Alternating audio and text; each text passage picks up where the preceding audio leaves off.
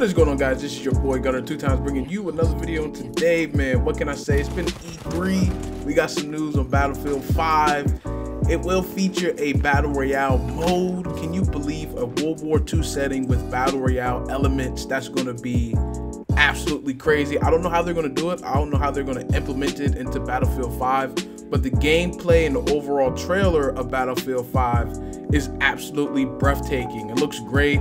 I've seen a lot of footage with Jake Frags and a lot of other YouTubers, and they break down the gameplay, and it's such a great element and things that are coming to Battlefield 5. I cannot wait to get my hands on that damn game. It looks absolutely stunning.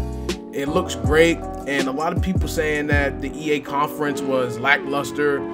It wasn't that fun to watch. I was sleepy when I was watching it.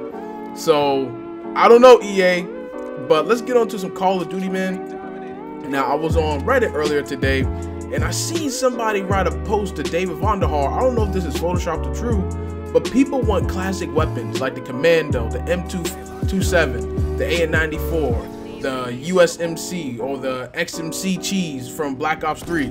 They want those guns back, and I just wanted to see if those guns will be making a return. Now, we all know that Black Ops 3 had the worst supply drop system in Call of Duty history. So will we see a returning factor of these weapons? I would love to see the AN-94. I would love to see the XMC. You know, I would love to see those guns back because those were staples, especially the Commando from Black Ops 1. Definitely one of the best guns in Call of Duty history.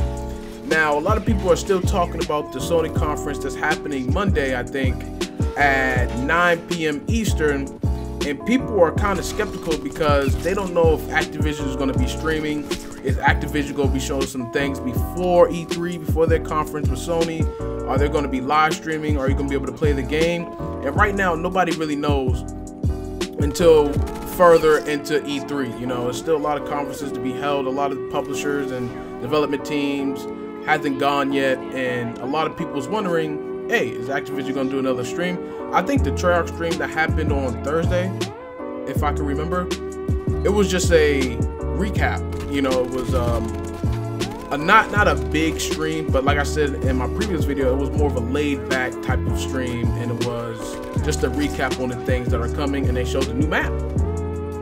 So just keep your eyes open, man. There will be gameplay throughout E3. People will be capturing gameplay and uploading it to YouTube. But like I said, man, keep your eyes open. We might get some more information about the secret project that Jason Blundell was talking about.